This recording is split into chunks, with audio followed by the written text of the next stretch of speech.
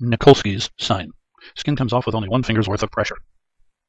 Just a slight amount of pressure on the skin results in an exfoliation of the outer layer.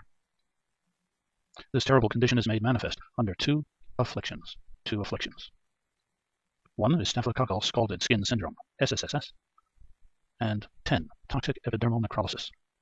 Let's focus on 10. It is a life-threatening reaction to otherwise life-saving drugs.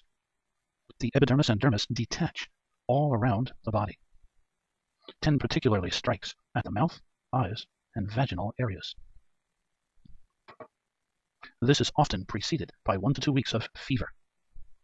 The dermal layer fills with fluid put there by the immune system. What fills with fluid? The dermal layer put there by the immune system. Why? Because it is angry with some of the antibiotics that you are taking. The outer epidermal layer begins to sag. A little touch and, yikers, off comes a chunk of flesh. The mouth begins blistering. You cannot eat. Oh no.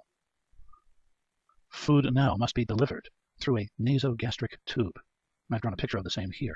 The tube going through your nose and into your stomach. There's another way where there's a fluid-filled bag. That's a bad one, bad picture. And that is connected directly into your stomach. Your eyes may swell. They may become crusted, ulcerate, and blindness may occur. Clearly, this is serious stuff. For more reading, go here and follow the links.